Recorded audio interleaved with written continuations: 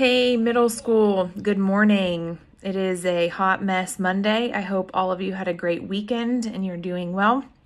I just want to give you a quick devotion this morning. I found this devotion on my YouVersion app called Lit Looters. I'm not going to lie, I'm not really sure what lit is unless it's lit like, whoa, that's lit, but I don't know. I thought it was a good, I don't know, it's just good. So this is what I'm going to give for you today. So it says, one of the biggest lit looters or joy robber is fear. Fear is false evidence appearing real.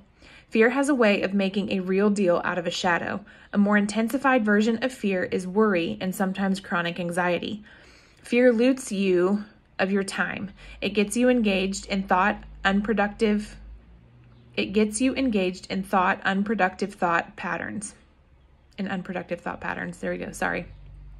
And when you think of it in retrospect, you've lost more time in pondering than actually doing something about it.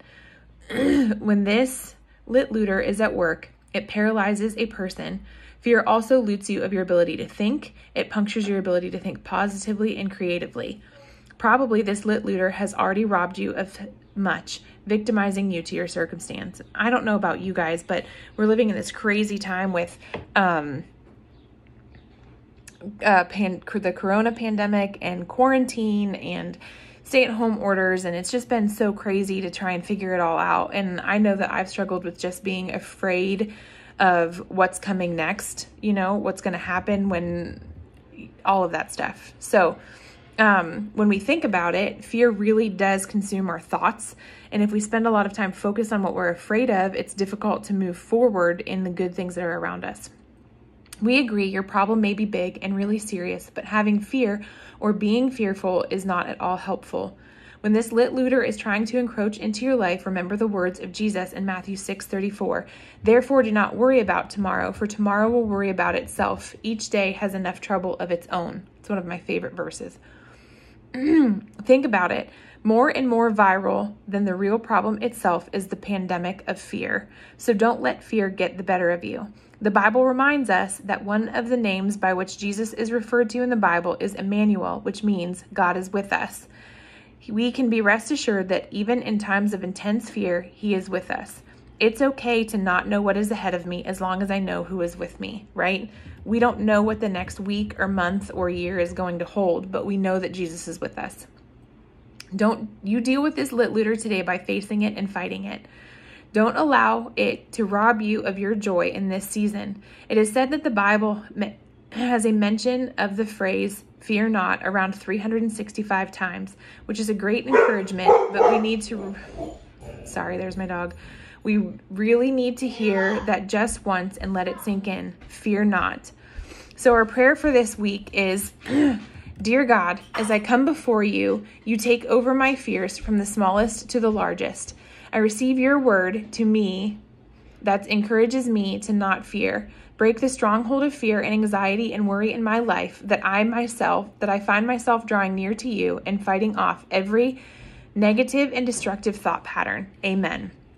So that's where we need to focus this week, is drawing near to God in those moments when we are fearful. Let Him speak to us. And I just want to go over a couple verses again. Matthew 6:34. Therefore, do not worry about tomorrow, for tomorrow will worry about itself. Each day has enough trouble of its own.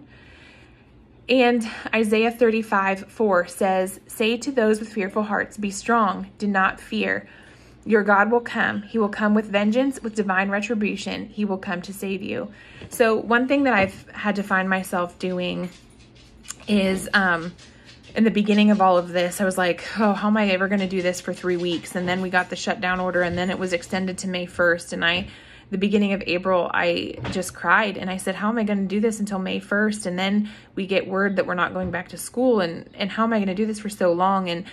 And God really spoke to me about living in each moment.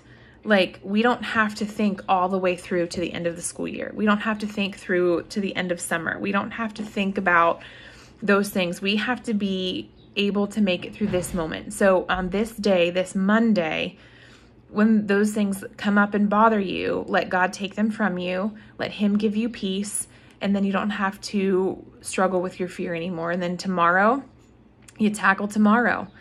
and we'll get through this. And please remember that if you have any questions or if you need prayer, please email Mrs. Morgan or Mrs. Carroll or I. We would be happy to pray with you. If you need to talk, we can Zoom or FaceTime or just, chat through email, whatever you need. Just want you to know that we're available and that we're praying for you, and hope that you have a very peaceful and calm Monday.